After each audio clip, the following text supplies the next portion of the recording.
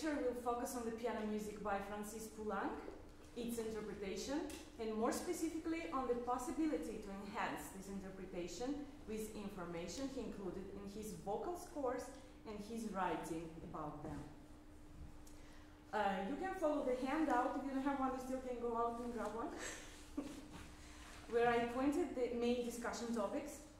I will review shortly Poulenc's biography, the major influences, the choice of instruments in his works, and then I will review shortly the cycles of nocturnes and les soirées de Nazelle. The next part of the lecture will be dedicated to the specific problems of interpretation present in Poulenc's piano music and the answers that could be found in his vocal repertoire. We know that art song or mélodie was one of the Poulenc's preferred genres. He produced over 150 melodies throughout his lifetime. Contemporary French poetry was a major source of inspiration for the composer, influencing almost all of his output. Poulenc was also a gifted writer, leaving a priceless account of his thought and intentions. In light of the undeniable importance that melody, voice, and poetry had in Poulenc's life, my presentation today will expose the interconnections between the vocal and pianistic styles in his music and will offer new insights to the interpretation of his piano works, particularly Les Soirées de Nazelle and Nocturnes. I will begin with a short survey of the most important facts of Poulenc's biography. Francis Poulenc was born on January 7th of 1899. His father, Émile Poulenc, owned a chemical industry, which was to become later the pharmaceutical giant Rome Poulenc. His mother, Jenny Royer, came from a historically Parisian family dedicated to artisanship. She also was a gifted pianist.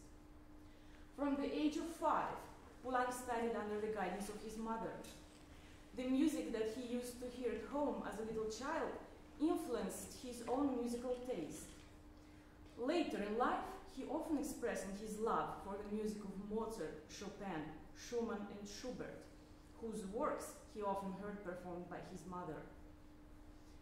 By the age of 13, Poulenc's uncle Papoum takes Francis to see Petrushka and The Rite of Spring. Poulenc admired Stravinsky ever since. Beginning in 1914, Poulenc studies piano with the great Spanish virtuoso Ricardo Viñes. During their weekly piano lessons, Viñes transmits to the young composer his passion for the music of Debussy, Stravinsky, and Erik Satie. He also introduces Poulenc to Manuel de Falla, Marcel Meyer, Jean Cocteau, and Erik Satie. Through a family friend, Raymond Linossier, Poulenc gets involved in the literary circles. They frequent together La Maison des Amis de Livres, a bookshop where the clients, more than just buying books, had the chance to meet the authors and engage in debates and conversations with them. Here, composer discovers poetry of Louis Aragon, Paul Éluard, Guillaume Apollinaire, and André Breton. In 1917, Poulenc is rejected at the entrance exams of the Paris Conservatory for placing a dedication to Satie on the score of his Rhapsodie Negre. This would be the only Poulenc's attempt to pursue a formal degree in music. During the years between 1918 and 1921, Stravinsky helps Poulenc to publish his first works with Chester in London. The vocal cycle Cocarde, on the text by Cocteau, gets very good reviews.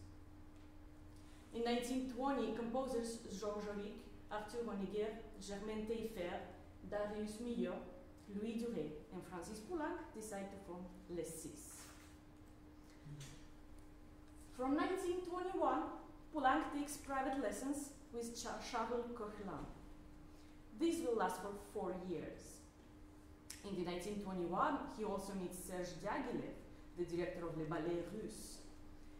5 of the members of Les Six, along with Jean Cocteau, produce collectively the Ballet Les Marais de la Tour Eiffel. In 1927, Poulenc buys his Touraine house, Le Grand Coteau. This decision would affect his financial situation during the next decade. During the 30s, Poulenc has financial problems and is forced to write pieces that sell faster, piano compositions and songs. He also meets baritone Pierre Bernac, who becomes his recital partner and companion for many years to come. Poulenc meets influential patrons, such as Princess Edmond de Polignac, who commissioned concerto for two pianos, Marie Laure and Charles de Noailles, sponsor of Bal Masqué, and others. The death of composers' friends, poet Federico Garcia Lorca and composer Pierre-Octave Ferraud, affect Poulenc to such extent that he has a vision of a black virgin and embraces with new fervor the Catholic faith. From 1940s to the end of his life, Poulenc produces his masterworks in the genre of opera, Les Mamelles du Tiresias, Dialogue de Carmélite, and La Voix Humaine. Other important works include Violin Sonata, the incidental music to the play Les Animaux Modèles, Sinfonietta, L'Histoire de Baba, Piano Concerto, La Figure Humaine, the Flute Sonata, Gloria, and Sept Répons de Ténèbres. He often performs abroad, receives honorary doctorate from Oxford in the same ceremony with Shostakovich, and obtains commissions from influential organizations. Poulenc dies on January 30th of 1963. Poulenc confessed that he loved three things above all others: music, painting, and poetry. On this slide, I list the composers, artists, and writers that influenced Poulenc the most. In the left column, you can see the composers that Poulenc often mentioned in his interviews and letters as the most important to him. In the middle column, you can see the painters he refers to in his writings, or the artists who directly collaborated with him. On the right, you see an extract of Poulenc's Bibliothèque Idéale, ideal library, which in fact is much longer than this list. I have chosen those authors whom Poulenc admires without reservation. The entry on the list, in this case, says everything. Besides the obvious interest in the serious music, Poulenc loved the Parisian urban culture, which he called folklore of the 20th century, the culture of the music halls, cafés chantants, and operettas. Poulenc not only admired the popular singers of the cabaret tradition, he imitated their style in many works. For example, the famous improvisation Hommage à Edith Piaf, or the valse musette Le Chemin de l'Amour, dedicated to the cabaret singer Yvonne Printemps. Let's hear a fragment of this song performed by Yvonne Printemps.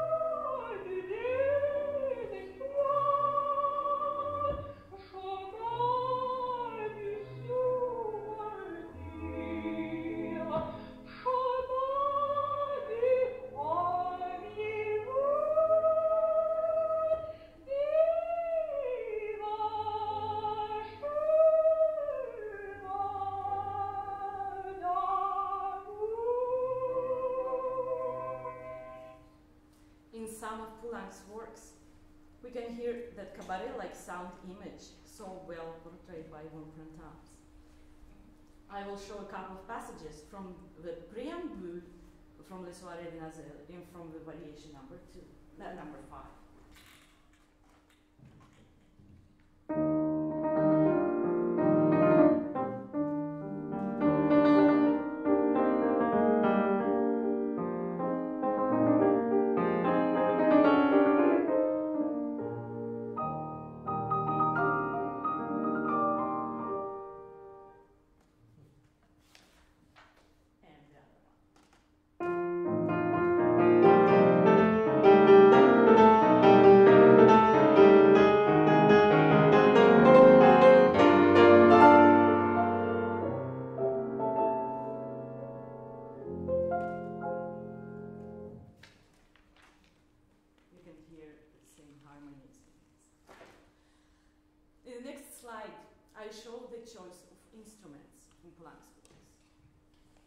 According to a complete catalogue of composers' work published by Salabert, Poulenc wrote 274 musical works.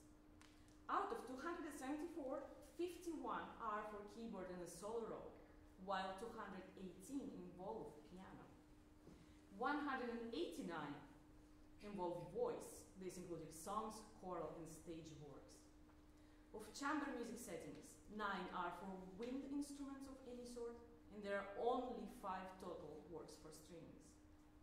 Poulenc had difficulties with writing for strings.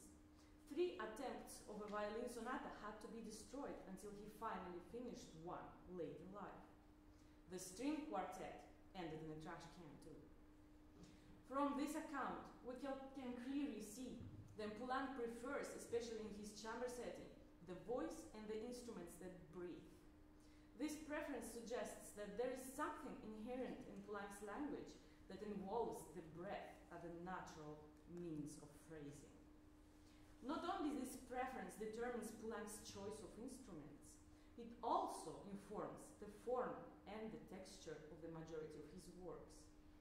He chooses winds because they breathe and phrase like human voice. This particularity of his musical language is crucial for the understanding of his piano music too. When Poulenc referred to his vocal music, he demanded from the performer a complete immersion in the poetic text, a freedom of musical instinct, and a lively imagination. He despised singers who tried to analyze his music too much, sacrificing the freshness of the spontaneity. When Poulenc was asked why he, who composed everything at the piano and had such an intimate relationship with the instrument, composed most of his music for voice, he said, quote, "I always asked this question to myself without being able to answer it. I can only declare that my best discoveries of piano writing came to me when writing accompaniments to my songs." End quote. I believe that since the composer thought that his best piano music belongs to the songs, we must refer to his vocal music to find clues that can help us interpret his piano music. The songs also offer a very poetic imagery suggested by the text. In piano music, we do not always look for this kind of imagery. However, Poulenc demands from the pianists emotions and sounds that are not abstract. I believe then this is why we still hesitate to play his piano music, while the songs have been present in the voice repertoire for decades. It's time now to overview the nocturnes. This table, the other table, or this table, gives the details of the individual nocturnes. The set of 8 nocturnes, as we know it today, is a result of long years of work starting in 1929 and adding the final piece in 1938. The entire set was published in 1939. Unfortunately, the English language literature on Poulenc has been very critical of the quality of Poulenc's piano works, and the authors of those publications influenced in part the general opinion about Poulenc's place in music history. Keith Daniel, for example, dismisses Poulenc's nocturnes as, quote, "uneven and not often performed today," end quote. And the period of time during which they were written as, quote, "a period of Poulenc's greatest pianistic some of his least personal, most superficial works, end quote. Others seem to agree with these statements. However, I think that these pieces are filled with extraordinary experiments in piano sounds, resonance, intimate sensitivity, and subtle, witty, and fine humor. We find in this cycle a gracious portrait of a young dancer, a poetic night scene with faraway bells, a nostalgic remembrance of a sick old man, and a picturesque musical description of the chaotic flight of a moth in the style of Stravinsky. There is also the enigmatic nocturne number 6, which I would like to take a moment and discuss now. It is the least understood of Poulenc's nocturnes. We find descriptions like outdoors or little interest. Henry Hell, author of the first and approved by the composer monograph on Poulenc, fails to mention it at all, only stating that the set is of uneven interest.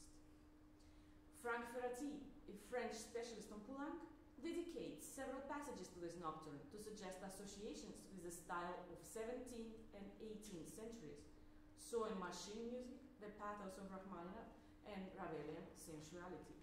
However, all of these descriptions prove useless for the performer and interpreter of this special piece.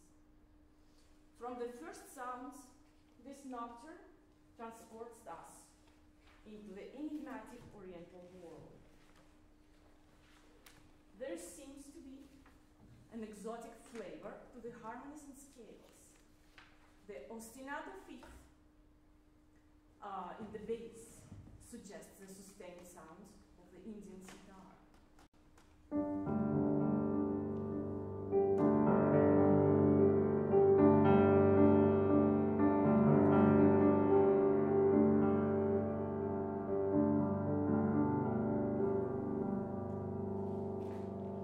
The melody above the ostinato and the 3-octave unison suggest an Indian raga.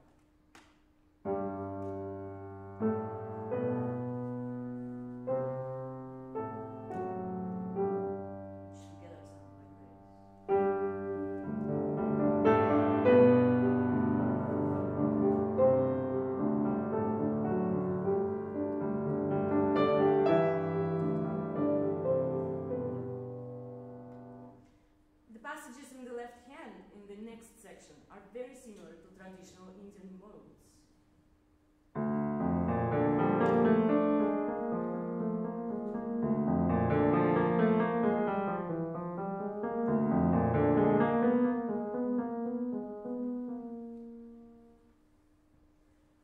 This nocturne also has an enormous emotional range. Poulenc directs the energy towards the huge culmination.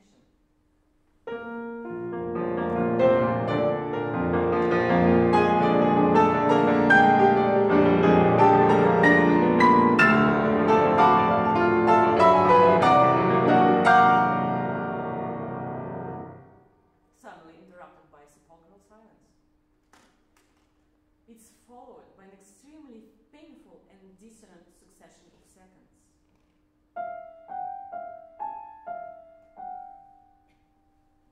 And this beautiful melody.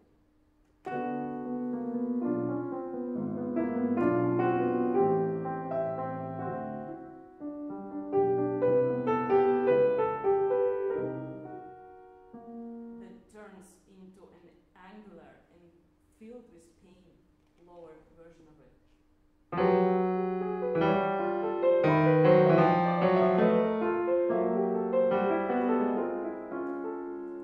We hear a splash of emotion.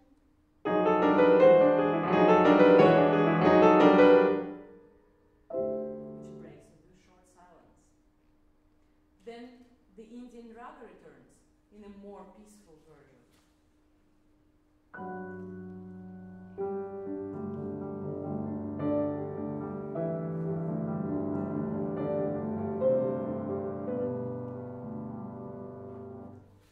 Also a nod to Wagner's question line motif.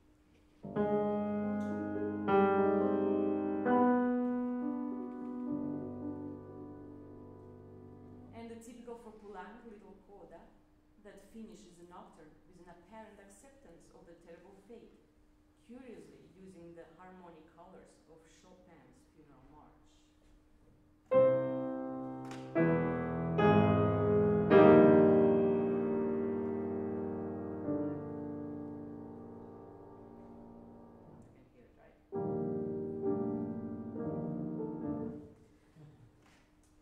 When Poulenc acquired his Grand Kotova in 1927, the house in Touraine, it was with a secret purpose to share it with his intended wife, historian and Orientologist Raymond Linossier, who had been part of Poulenc's life since early childhood. Poulenc had been long in love with Raymond, and he proposed to her through her sister Alice Ardoin. Raymond refused, and shortly after, she tragically passed away on January 30th of 1930. Curiously, 33 years later, Poulenc passed away on exactly the same day. The deep pain Poulenc felt because of this loss is reflected in letters and dedications of his works, and in the fact that he kept her portrait on his work table until the day he died, and took it with him on every tour. He dedicated to her memory works in 1930, Epitaph, 1939, So doux petit visage, 1942, Animo Modelo, and 1948, Song Voyage from Calicram. The quote featured on this slide is from a letter written the day after Raymond passed away.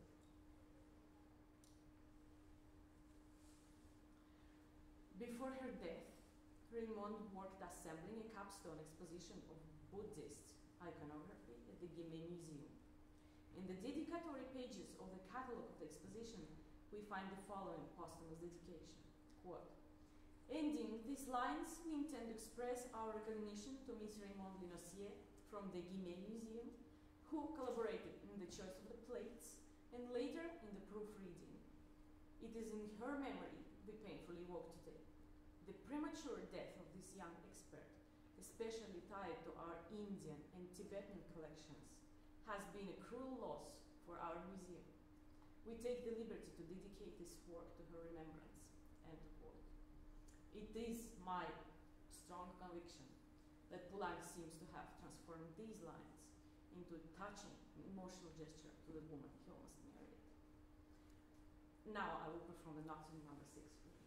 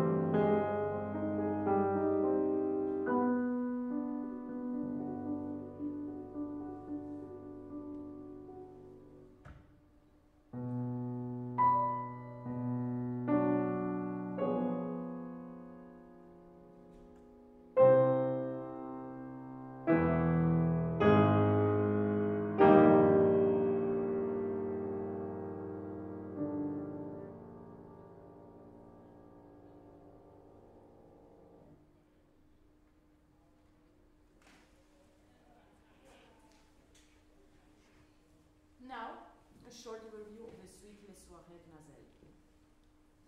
Poulenc began writing his piano suite Les Soirées de Nazelle in 1930 during summer gatherings at a country house in Touraine he visited quite often. The work is dedicated to the memory of Anne Liénard, also known as Virginie Liénard, an elderly lady who had heard Wagner and Liszt and was a passionate supporter of Stravinsky. Les Soirées took Poulenc several years to finish, and the piece underwent many transformations along the way. The final version was finished in 1936, and even after publication, Poulenc kept revisiting the piece, offering an abridged version as a possibility for performance. The table on this slide shows the difference between the first sketch and the final version of the piece. I also included the explanation Poulenc placed as a preface to the suite. Poulenc noted that he had in mind Les Folies Françaises by Couperin when he embarked on the writing of these portraits of friends and neighbors. He also suggested the title Le Carnaval de Nazelle, clearly suggesting the work's affinity with Schumann's Carnival and his Carnival of Vienna, with which it shares key, meter, and the overall exciting mood. Poulenc called his suite variations. However, the work does not feature a theme, and there is no motivic element that can be identified as the subject of variation technique. There is a little melodic turn, I put it in brackets on this slide, that comes back in some of the pieces, but it's not enough to be considered a serious structural element. However, the question may in part be clarified by the comment Poulenc made about another of his piano cycles, Promenade, written for Arthur Rubinstein in 1921. He wrote that Promenade were conceived as 10 variations on 10 different themes. Quote, a special technique employed in every number will trick the ear, since there will be one in thirds, another in repeated octaves, etc. This way I will create an impression of unity. End quote. It's quite possible that his view on variations in the case of the soirées is as a unity of different characters, each being a variation on a different theme and different character. Again, this piece has been labeled by Daniel as epitome of inconsequential salon music. Poulenc's own appreciation of Les Soirées decreased with years, and later he confessed that he would not mind destroying the piece. However, knowing how critical he was about his works and how often he actually destroyed his music, the fact that soirées remained in print suggests the opposite. In my opinion, the problem with the suite lies in the interpretive difficulty of the piece. Having overviewed the two piano cycles of my interest today, I would like to discuss now the problems of interpretation of piano music and compare them to the songs and recordings made by Poulenc himself. The first one of them is the comma. The commas were used before Poulenc.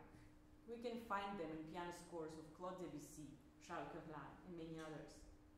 Poulenc, however, takes the use of commas to a completely different level. Nocturne number 1 has well-defined phrases. In places where there is no space for a rest and the breaking sound is needed, Poulenc adds a comma. In this piece, the commas are used with a clear purpose of division of the form. They mark the end of one section and the beginning of the new one.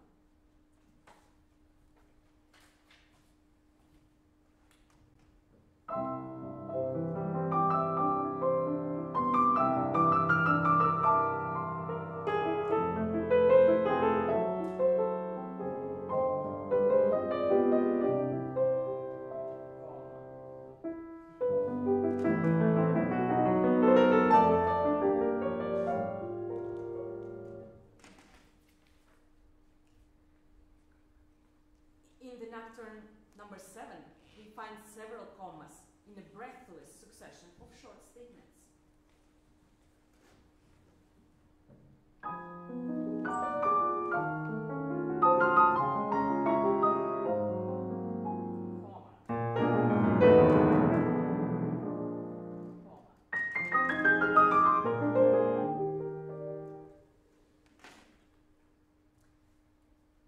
soirées de Nazel, commas are used much more often than in nocturnes.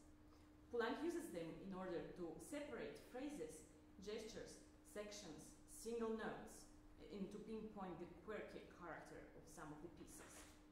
The composer creates a slight delay or hesitation before the note that teases our expectation of the arrival moment of the sound.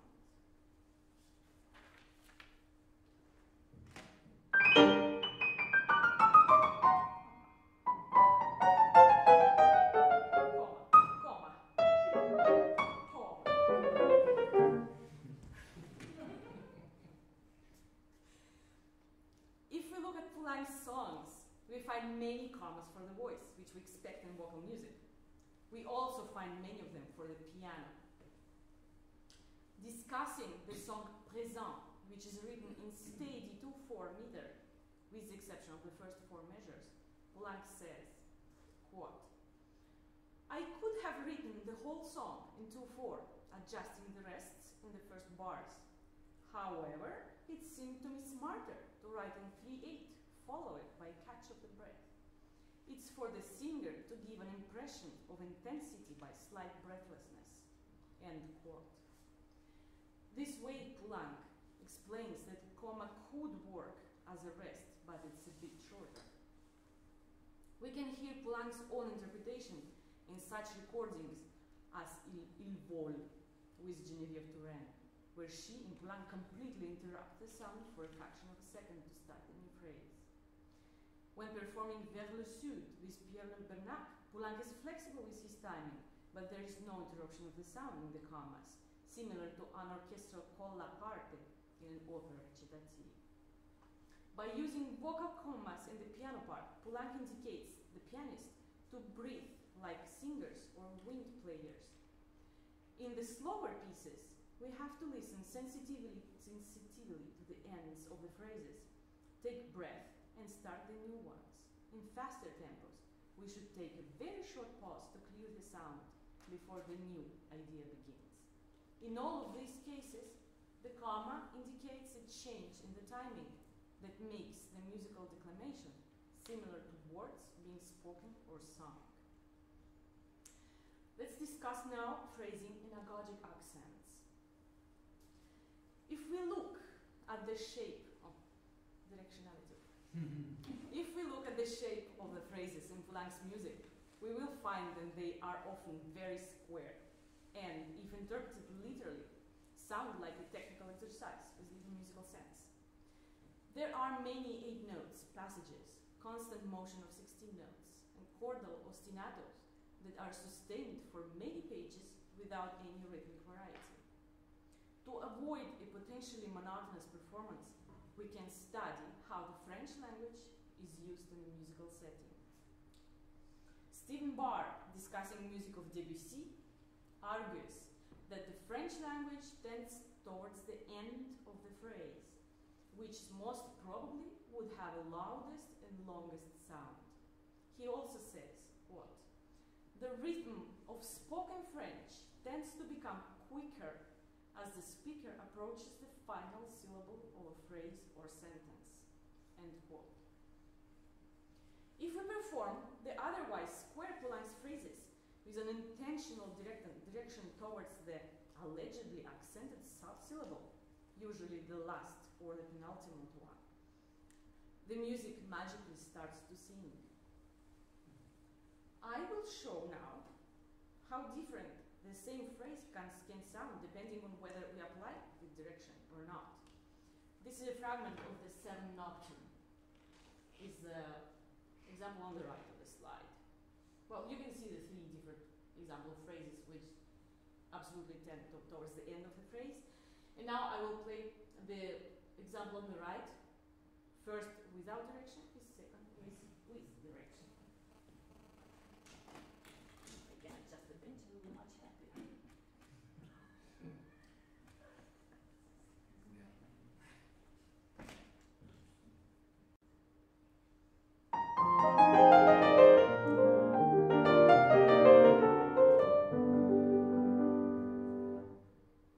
Now I will apply the direction.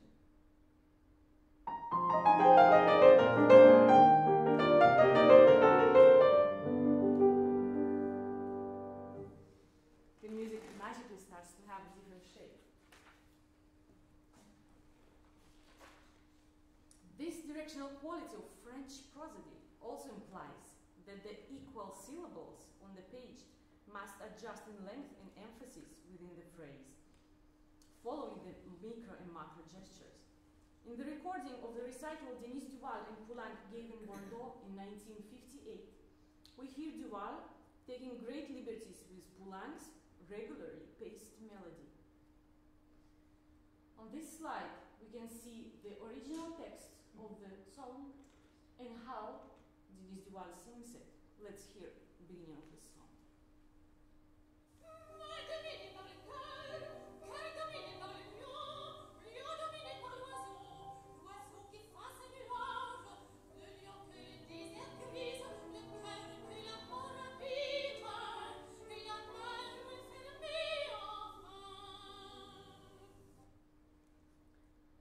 After comparing the two versions, it becomes clear that the melody as it appears on the page does not always reflect the nuances of the spoken French language. Duval adjusts the length of the syllables according to the internal rhythm of each word in a sort of French language Sprechstimme. It's also important to remember how much Poulenc admired the art of chansonnier, particularly Yvonne Printemps and Maurice Chevalier.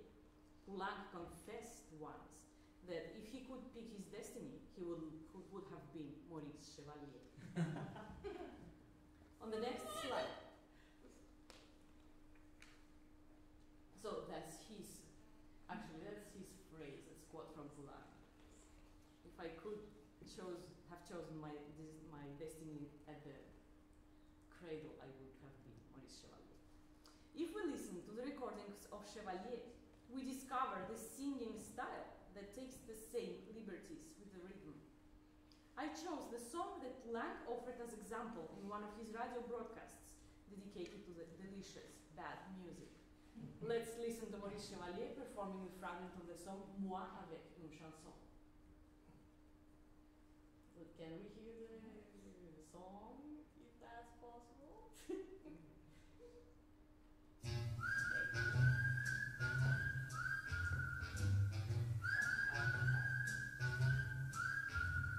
Moi, avec une chanson, rien qu'une chanson, une rengaine, je fais ma vie, j'endors mes peines, et je m'évade de ma prison. Moi, le moindre refrain, qui ne ressemble à rien, me fait la semaine. De Valentine au cercle de Cole Porter, je connais tout par cœur. Je côtoie les gens très bien, qui lisent Freud et qui potassent Einstein. Aucun intérêt pour moi, on peut pas mettre une bonne musique sur cette rue-là. Moi, avec une chanson, je me fais pas de mouron, j'ai pas de migraine. Another important nuance of the French language has to do with occasional emphasis on the initial syllables. French language naturally accentuates the ends of the words, but when special emphasis is needed, the initial syllable of a multisyllabic word can carry an accent, which also alters the natural rhythm of the phrase. Julia, can we switch to the next slide, please? Thank you. For instance, if we need to give importance to the verb venez, come, we will need to switch the accent to venez. In Poulenc's musical setting, without text, we find examples of the same shift in accentuation. The example on the next slide show fragments of where Poulenc uses this principle. Can we see the next slide? Thank you. I especially like the first example from the Nocturne number 1, because Poulenc repeats the same phrase one octave lower, and the second time he applies the accent.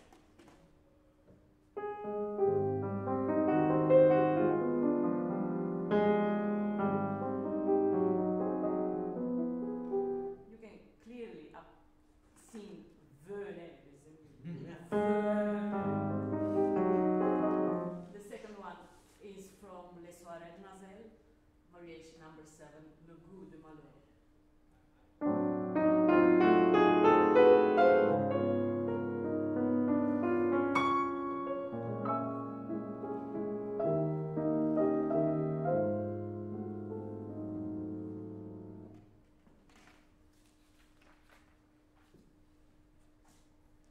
This brings us to the closely related question about general rubato in Poulenc's music. In his letters, lectures, and interviews, Poulenc insists that his music has to be performed without a hint of rubato. We find similar statements in the writings of Bernac, Debussy, Fauré, and other French musicians of the post-Romanticism. However, in the score of the variation number 2 of Les Soirées de Nazel, on the next slide, the rubato is written in the score with great detail. If you can see, it's not a great quality of the image, but you can see there's a comma, très rubato, animez un peu, fermata, cédez à peine, molto rubato, cédez beaucoup, and au mouvement. All these changes take place in a less than 1 minute time span. The rest of the suite shows similarly detailed, written in rubato. The recordings that Poulenc made as a collaborative pianist show a great sensitivity to the singer in very expressive rubatos. Let's hear a fragment of the song Vers le Sud, which is on the next slide, from Calligramme, recorded with Pierre Bernac.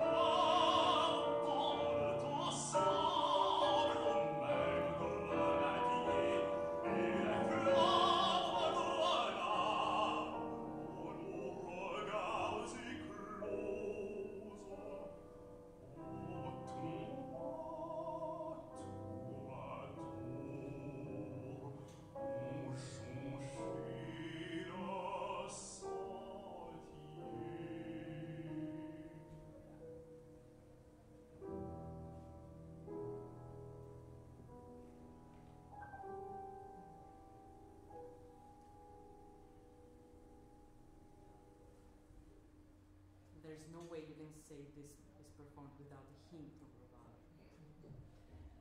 Based on the amount of tempo flexibility in Poulenc's own performance and the abundance of notated tempo fluctuations in some of his pieces, we can conclude that Poulenc did not approve of affectation in his works, but he did expect a nuanced tempo flexibility. The question of tempo in Poulenc's music also deserves attention. Poulenc was categorical in his insistence on the right tempos. However, his tempo indications, accompanied by precise metronome marks, sometimes contradict the character implied in the piece. For example, Nocturne number 3, the Cloche de Malin, is marked as quarter note 98, much too fast for doux and melancholy. He wants it to be.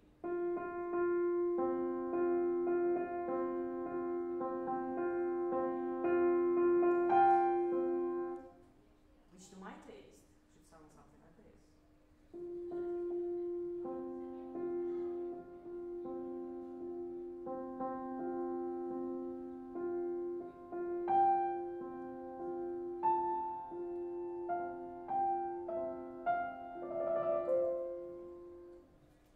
Nocturne number 5, Poulenc, is marked half note 112, so fast that the variety of articulations is impossible to hear.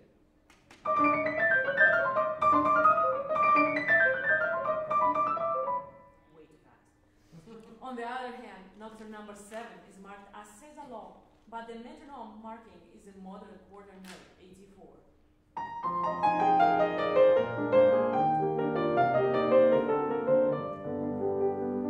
Which sounds more like moderato to me. In variation 7, Le Goût de Malheur from Soirée de Noiselle, the composer indicates the astonishing 16 note 66, a tempo that is so slow that the melodic line becomes unsustainable.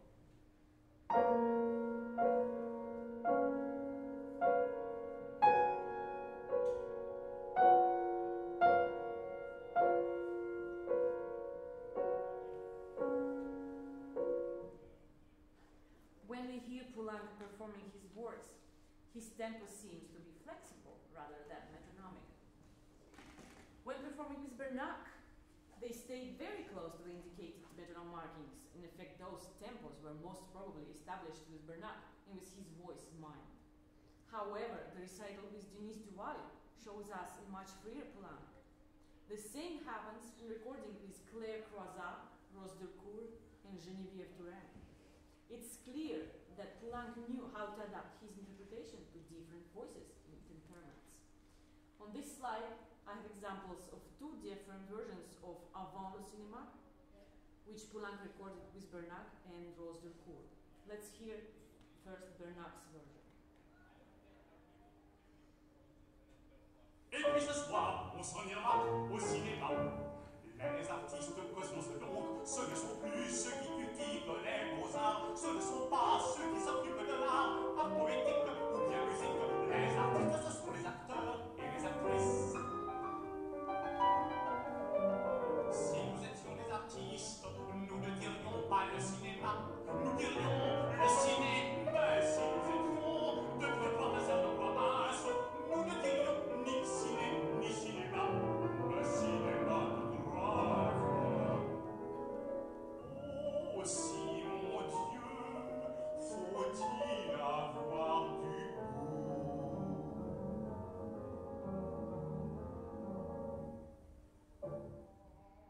Now let's hear Rose Delcourt performing the same song with Francis Poulenc. Et puis ce soir, on s'en ira au cinéma. Les artistes que sont ce dont, ce ne sont plus ceux qui cultivent les beaux-arts, ce ne sont pas ceux qui s'occupent de l'art, art poétique ou bien musique. Les artistes, ce sont les acteurs et les actrices. Si nous étions des artistes, nous ne dirions pas le cinéma, nous dirions le ciné. Mais si nous étions... You see my point.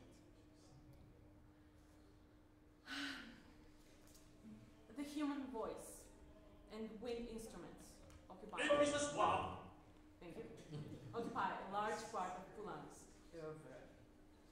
Not only Poulenc felt comfortable writing for these media, he translated their expressive language to other media, including piano music. He was able to create a musical identity between voice and piano, and treated piano as a vocal instrument.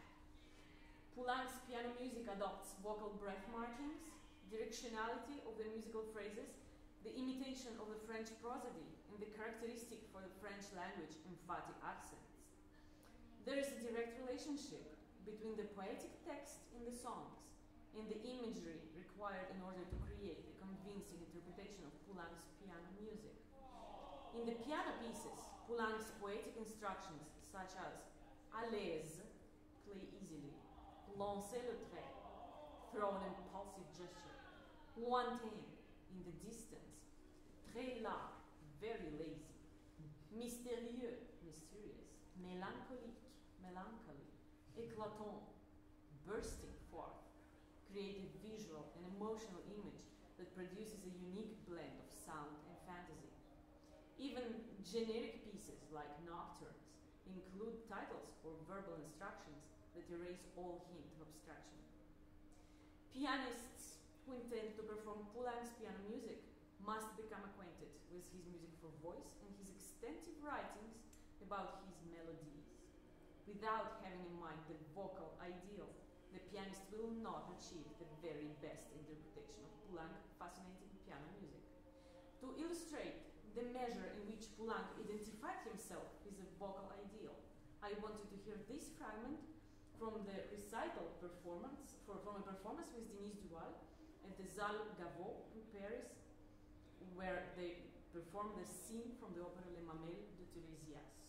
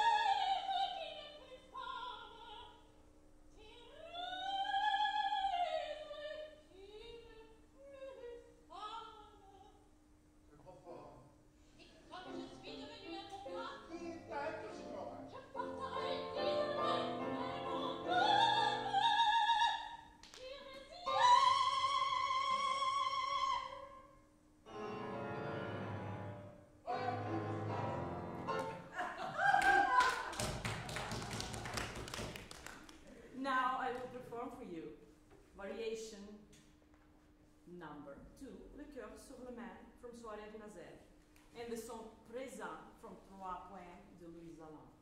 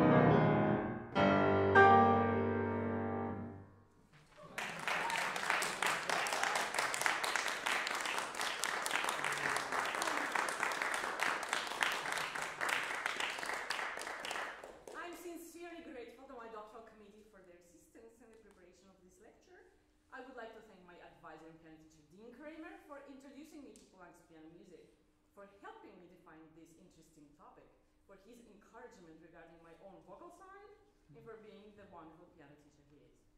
I also would like to thank my voice teacher Milagro Vargas for her patience, enthusiasm, and sincere support in my exploration of this vocal side. Finally, where are you? Julia. I want to thank my dear friend Julia for being a great collaborator in my vocal endeavors and for helping me in this presentation tonight. Thank you for being here. If you have any questions, we can do it in Mac minutes and 5 minutes from here.